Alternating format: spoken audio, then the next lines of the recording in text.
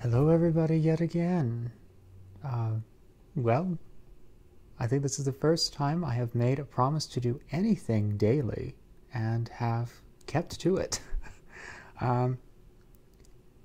Well, as I told you yesterday, I would be taking all of my favorite authors, among many of the others that I talk about on a regular basis, and I would be doing videos on each and every one of them.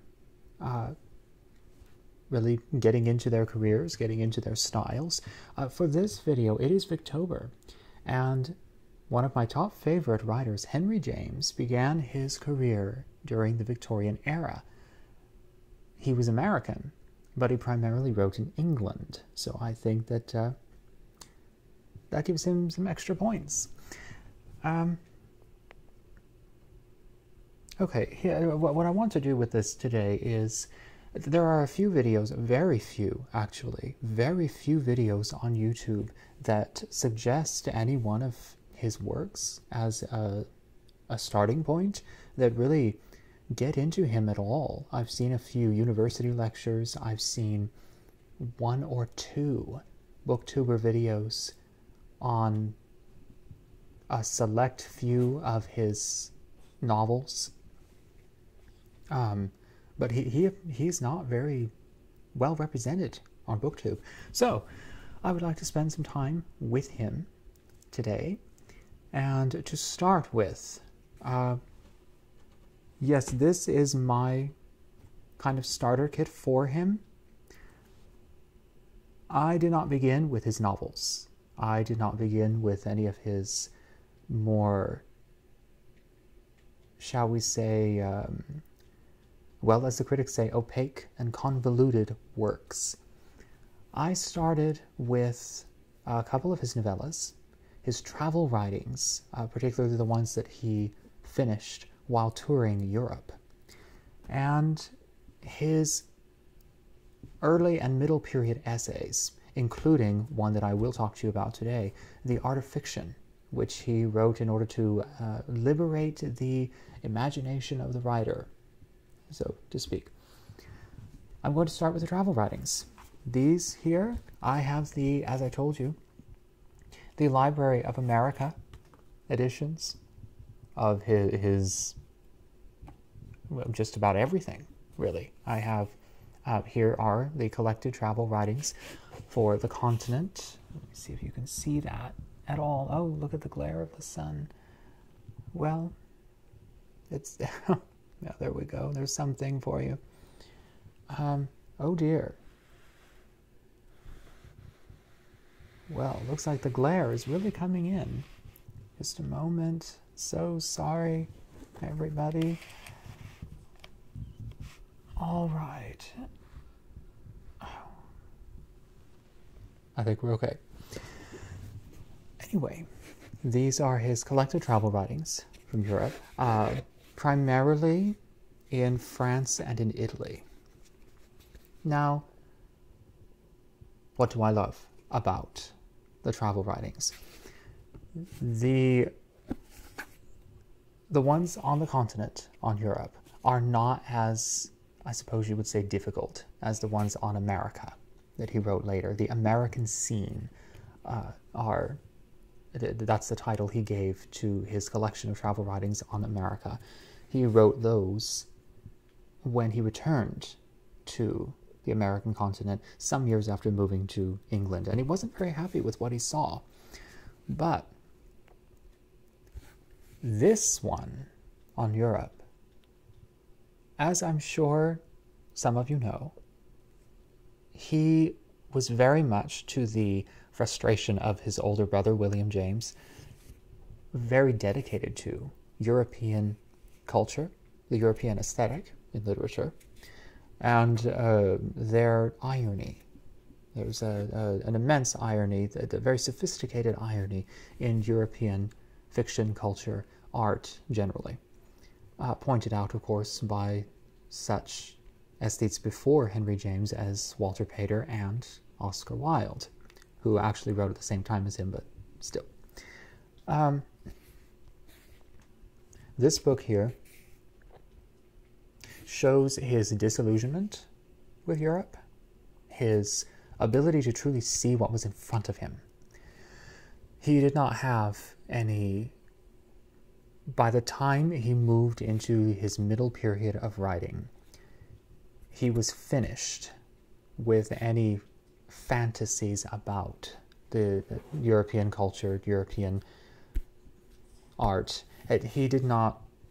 He moved into his later novels with many darker ideas, many more analytical, more dramatic, and certainly more penetrating thoughts. But the travel writings here, there are many writers who have written on places that they visited. None, though, that I have read have ever done it with so much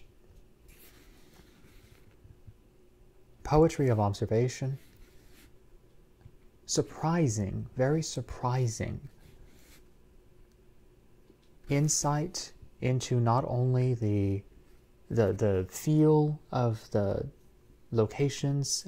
James visited multiple cathedrals, palaces, castles, ruins of many different sorts of places, monasteries, all of that.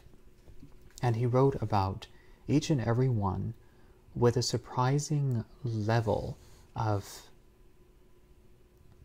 I would say, pathos and true visual knowledge. He understood exactly what he was looking at. That's not common among travel writers, not from what I have seen. So this was definitely one of the books that made me fall in love with him. The James sentence is one of, I think, the great wonders of the artistic world. Each sentence that he wrote was, as I said in my last video, of Mozartian perfection. Every word seems to be... You're surprised, actually, as you read through any of his work, at the fact that each word seems to be in its place, no matter how opaque any of his writings may be, no matter how ornate and stylized anything may be. Everything seems to be exactly where it needs to be. And certainly in the travel writings, that is extremely true. It is not boring, however. There is nothing boring about this book.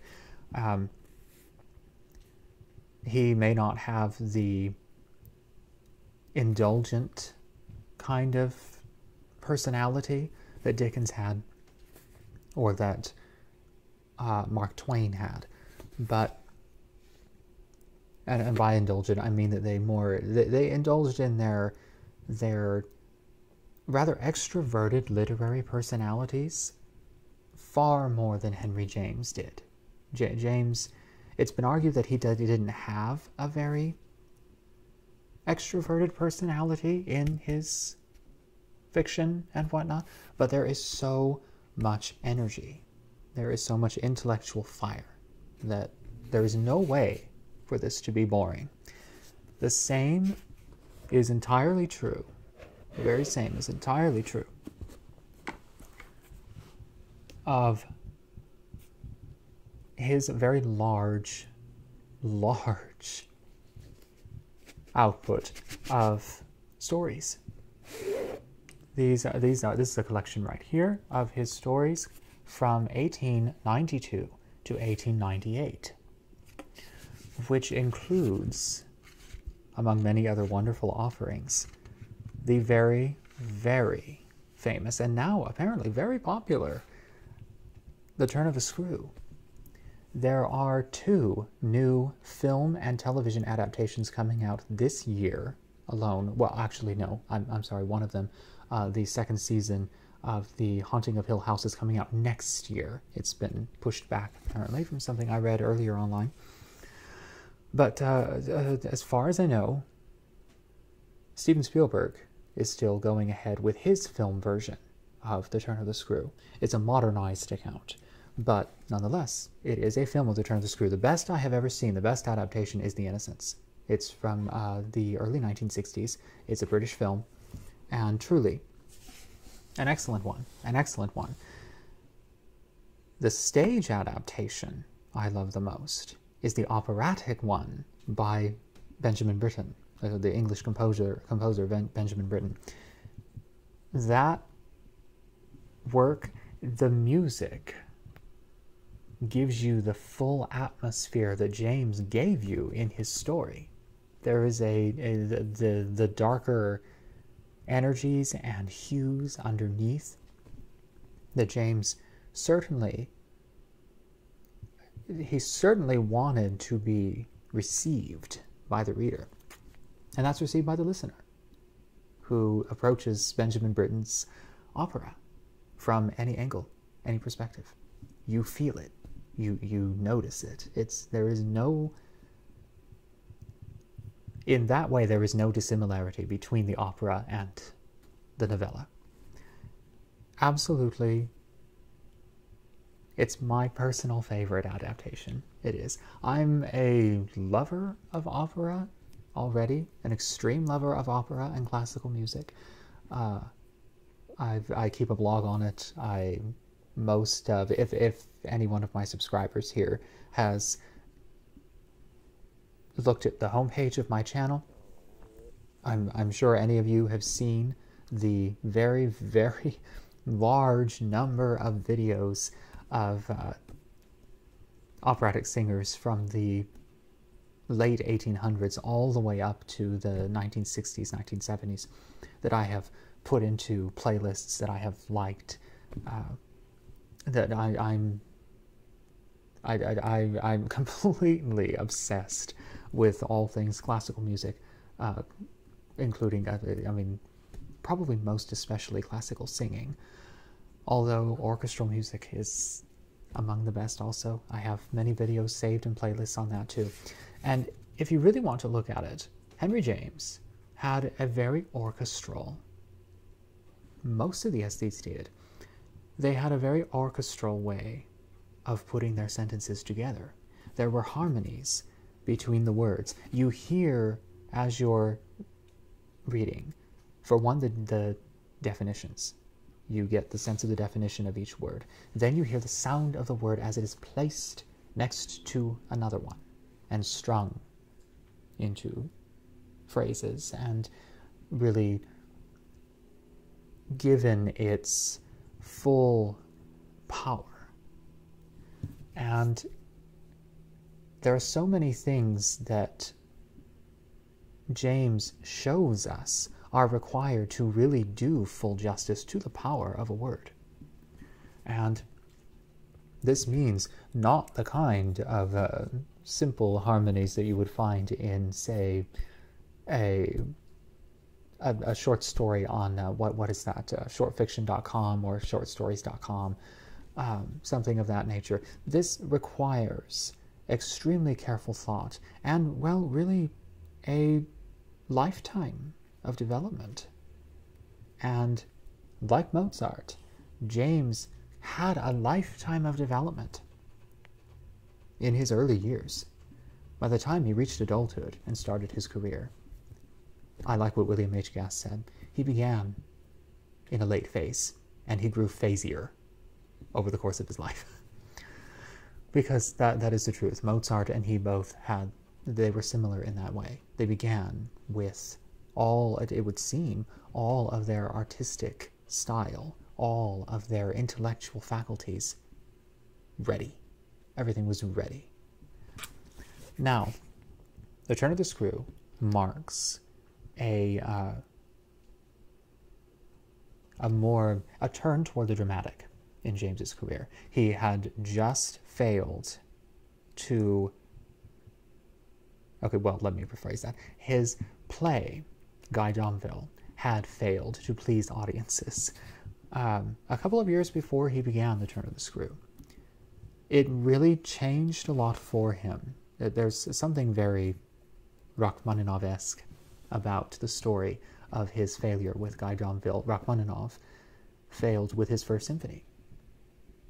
And both James and Rachmaninoff descended into terrible depression afterward, and emerged from that depression with much more, shall we say, sinister and much more, the ideas that they had afterward had more teeth, more complexity. There was something that they needed from these failures, and they got it. I think they needed these failures to succeed in the rest of their careers. And certainly James started to just, as he was morphing into the later phase over the course of the next decade after Guy Domville's failure, I would say, as much as he had already blossomed, he blossomed even more. And The Turn of the Screw shows how far the kinds of ideas that he had after Domville could blossom, how much potential the dramatic had in fiction. He started writing more dialogue in his books afterward. He said he then began talking about the sacredness of the scene, and at every section to his novellas, every page of his short stories became in itself a full picture, a complete kind of, so many different ideas, themes were coalesced into a single mass in these works of his that wound up becoming so very impactful for their theatricality. The scenes, when put together, took on an even greater meaning. And then as all of the stories came to a close, including The Turn of the Screw, suddenly this eruption of energy just rocked. And it does, it continues. I mean, in the stories, this eruption of energy rocks the reader. And in The Turn of the Screw, I don't suppose I should spoil the story too much. I don't suppose I should. But it is a very dark story, and it is something of a haunted house story. But that is only the beginning. That really is only the beginning. Any time that Henry James did anything, the story was only the start. When, in this case, a governess goes to a house and is told by the man who owns it, "You will take care of my niece and my nephew, and you will not bother me with anything. I cannot be bothered with anything." It's a strange way to set a story up, one would say, but it works. James, with this story, did everything he could to set up exactly the scenario he wanted, exactly the story he needed, and all the conditions that were necessary for him to express it, to express all ideas, his passions, his suspicions, his all of the and of course his fixations and fascinations concerning human nature. He made sure all those conditions were met. And sometimes it looks strange, and it does a little bit in The Turn of the Screw. The beginning is a bit awkward, I would say, if you don't really know what James is doing. But it's by no means, it should not at all be off-putting. It is by no means badly done. It is not, there is no collapsing in Henry James. There is not a weakness to truly be discerned in Henry James, not so far as I have seen as yet. But the governess goes to this house. She takes charge of the two children, the niece and the nephew of this particular man, an aristocratic type of man. And throughout,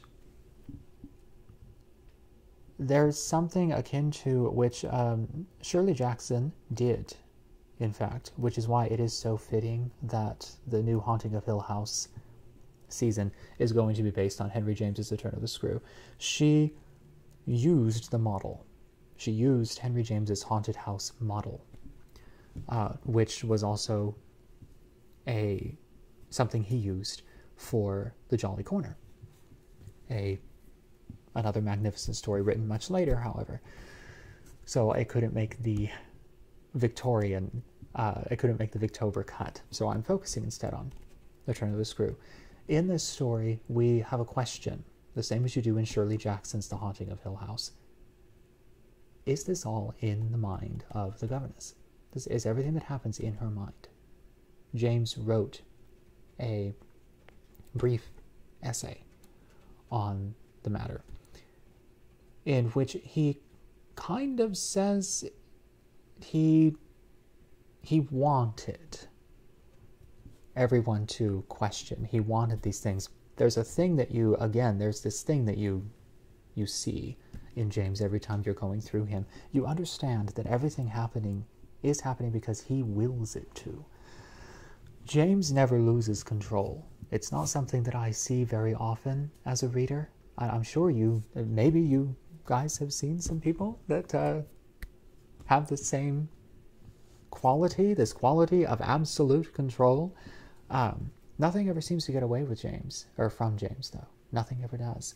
The governess, I forget which writer I'm paraphrasing here, but the governess and all others do exactly as he says when he says it. They don't move without him saying so. They don't speak without him saying so. And all the words coming out of their mouths and whatever descriptions he gives to their persons and to the action in the story is entirely what he wants it to be. There's no loss of power on his part. And sometimes it can be that can mean, I know the dangers of such a thing, which usually what I'm saying now would translate to stilted prose or extreme even manipulation of the reader. The thing is, though, you don't really get a sense of either of those as you're reading this. There is, in the end sections, there is a sudden fire that starts. James bursts into, he grabs the reader and just takes off with them. It's actually rather that he moves flawlessly through the story. It's at a pace that begins very slow and picks up and picks up and picks up as he continues, until at the end, finally, you are running with him. He is. There is no sitting anymore. There is no walking. There is no trotting. You are running with him. You can barely keep up. It's an astounding kind of not manipulation. It's a real. Well, if you want to talk about moving the reader, there is a way to emotionally move a reader, but in this case, it feels almost literal. And now, what this story does, is it sets up something that James, I wouldn't say perfected, but put into more prominent use in the latter part of his career. That is what a lot of critics and exegetes and scholars like to call the Jamesian suggestion. Okay? Everything is hinted at. You have the core issue, which everybody knows a haunted house story is not about the haunted house, right? There's always an idea behind it. There's always a larger human theme to a haunted house story. Henry James's, you're not fully aware of what it is until probably halfway through the story. But that's the point of Henry James. He hints at it and hints at it. He hints at his point. He hints at his object. For instance, in The Figure in the Carpet or the aspirin papers. He hints at the object, the matter of it, the identity of it, the real, in the case of the aspirin papers, the content of it. And he finally, in the very end, he either lets you have it, of course in a rather, indeed, suggestive way. There is nothing necessarily blunt in Henry James ever, and I think that's what makes his stories and even his essays work so well.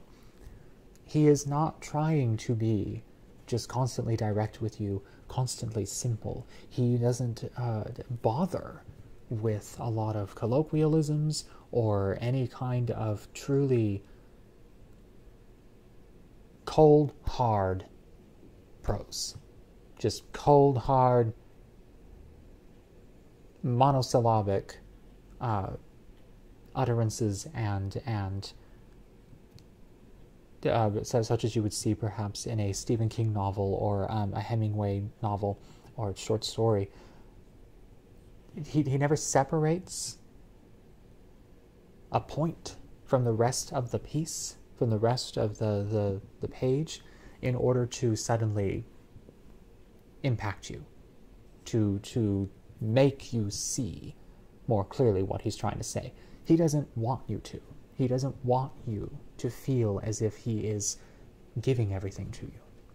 In the end, you hope to be given everything he's been hinting at the entire time, but sometimes you aren't. And in reality, it's okay. It's actually okay. If you're first starting out with Henry James, I could understand a little bit of your frustration if you have been reading Dickens, if you have been reading Austen and the Bronte sisters, and suddenly you reach Henry James and realize not only is his fiction an animal of its own, an animal alone in its species in a way, but also that it seems to, and believe me it doesn't, but it seems to disregard you as the reader, because he doesn't have any intention of letting you know everything. He's not going to let you in on everything, even though that's what fiction is, I suppose you would say, supposed to do at some point. What a novel should do at some point, a short story should do at some point. He really doesn't do that. And the reason he doesn't is given you in this book right here. Okay, this is Essays, American and English Writers. I know, this is a fat thing. This is well over 1,000 pages right here. His essays are probably among the most exciting things he wrote. I mean, his full-on essays. I mean, his essays on writing, his essays on literary culture in his time, essays on the future of the novel, that kind of thing. His book reviews, too, which all could be classified as literary essays, so far as I'm concerned, even the shortest of them, due to their enormous their enormous subtlety. There is none of the usual kind of reviewing that you see today, for instance, or even that you saw at that time. He writes every book review as if he's writing a full-on essayistic piece. There is no extreme directness in any direction. Even if he doesn't like the book, he'll tell you in a way that he doesn't. But there is a way he does it that is I think what makes him lasting. It doesn't feel so direct that it leans toward the I should say perhaps who would be around there, probably like Pritchett hackishness, that kind of thing. Pritchett was a very talented literary hack, but he was talented as a reviewer. He was not necessarily an essayist. Henry James was an essayist approaching literature, and so he wrote in that way. Again, I'm not putting any of that down. I love Pritchett. He is He's very perceptive, and he pulls out the point of a novel, and he does hand it to you. He hands it straight to you, the core, the realities of the behind what you perceive, that kind of thing. But he is far more direct, of course, than Henry James, as the style became after James, and even during James's career. So, I hope you guys can see my point. Again, I'm still getting comfortable with this video making thing. I will get comfortable enough to finally be, shall I say, a little bit clearer, a little bit more listenable, perhaps. But in this book is contained Henry James's essay, The Art of Fiction. And this book, or this essay, gives you his entire theory on fiction. What does it mean? Who writes it? Why does one write it? How does one write it? And I think, okay, it's most famous for the passage, which, you know what, I think I will just, why not? I will just read it to you. This is the most famous passage from The Art of Fiction. The power to guess the unseen from the seen, to trace the implication of things, to judge the whole piece by the pattern, the condition of feeling life in general so completely that you are well on your way to knowing any particular corner of it. This cluster of gifts may also be said to constitute experience, and they occur in country and in town and in the most differing stages of education. If experience consists of impressions, it may be said that impressions are experience, just as, have we not seen it, they are the very air we breathe. Therefore, if I should certainly say to a novice, write from experience and experience only, I should feel that this was rather a tantalizing monition if I were not careful immediately to add, try to be one of the people on whom nothing is lost.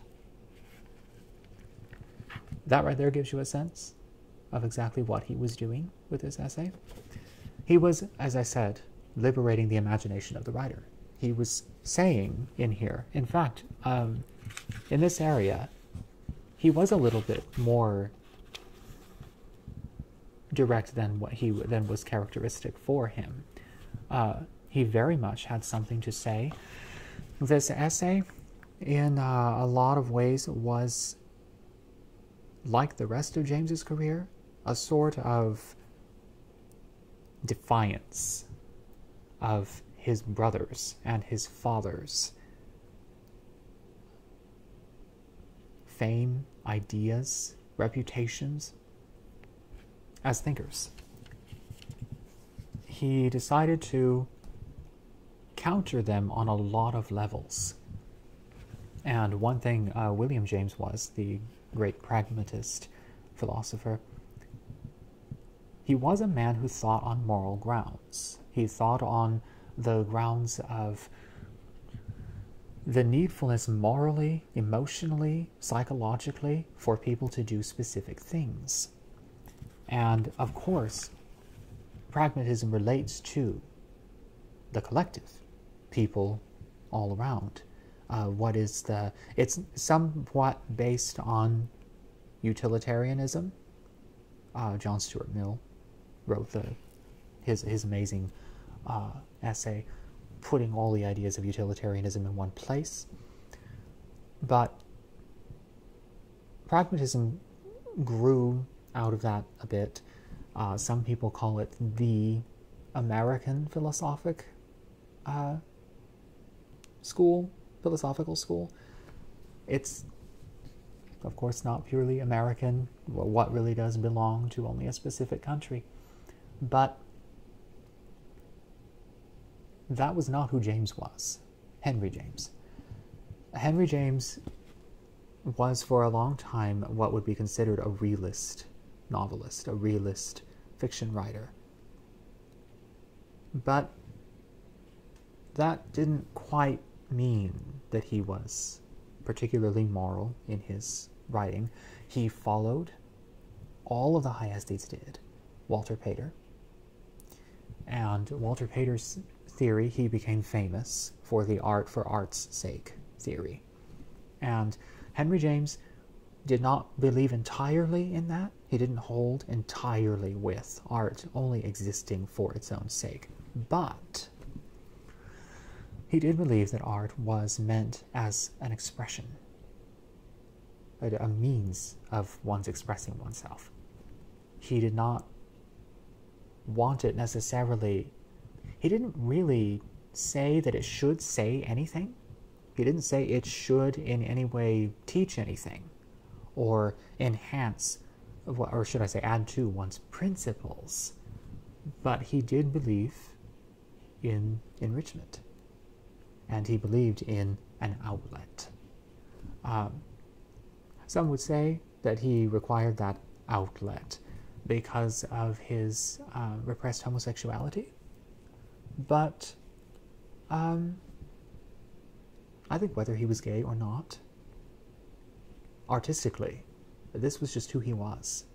I think that when it came down to his subtlety, his expression, his particular definition of art as a means of basically holding, it's a sort of capsule for a person's psychology and emotional self. And here is where he puts that into his own words. A novel in its broadest definition, a novel is, in its broadest definition, a personal, a direct impression of life that, to begin with, constitutes its value, which is greater or less according to the intensity of the impression. But there will be no intensity at all, and therefore no value, unless there is freedom to feel and say. That was really his primary theory, that literature, or that the writer should be freed unto literature, I guess you would say. He should be allowed to say what he needed to say, to express what he needed to express, because Henry James, despite the very, as you have heard, the very ornate, elegant, and incredibly, shall we say, elevated style, it's first and foremost also expressive, and it is he demonstrated exactly what he was trying to say. Despite all of that elegance, he was trying, he used it to give all of himself in art, and he was free to say what he needed to say. He liberated himself so well as everyone around him, because the aesthetes never did anything just simply outwardly. They didn't simply, everything in their lives were in some ways or others extensions of themselves. Their books, their novels, from their novels to collections of travel writings to collections of essays, collections of short stories, everything was an extension of themselves. And people in the world were also extensions of themselves. They internalized everything they saw, internalized everything that other people did, other people would say. So it's you really do get the feel. Henry James was certainly for the writer, and he was certainly for the reader too. He was very much for the reader, and he wanted the reader to have that sense of an expression given, of a deeper truth, a deeper thought, a deeper feeling mirrored. The feelings of the reader should be mirrored in a book. He believed that, and he gives that to us. He does in everything he writes. So, okay, I have gone on with that for a little bit. This is probably, I'm going to say this is the beginning of a series of sorts on Henry James. This is where I do think you should start. Start with The Art of Fiction, his essay. Start with The Turn of the Screw. And start with his travel writings on the continent. Start there and really see where the sentences, the expression, the energy, the intellectual and emotional energy, really, see how far as a reader that takes you. I mean, I would not want anyone to be deprived of the experience of Henry James. The general experience of the aesthetes is one to be treasured. Once you've had it, you never forget it. You never forget your first enthusiasms. You never do. And how do I know? Because I have read Cynthia Ozick. I have read William H. Gass. I have read Harold Bloom. And these particular critics never lost their enthusiasm for any of the high aesthetes, any of the great writers who really tried. They really tried to give you the entire world in words, the universe in words, you, all of you, because the human is the universe. The human contains all. They knew that. So they tried to give you the entire human in language, in words. And they did it in such a way that truly, if you are willing, you can receive it. So, I hope you enjoy this. I don't know if I've made myself clear enough or whatnot. I would love to hear what you guys think about Henry James, what you think so far of Victober. We are 4 days in, and I'd like to know, what are you all reading? What kind of challenges are you trying to complete of all of Lucy the Readers and our other hosts? I would like to know. So, okay, I will see you all tomorrow. And, well, for now, thank you guys very much for watching. And again, thank you for all of your comments on the last video. You guys have been amazing. I'll see you tomorrow.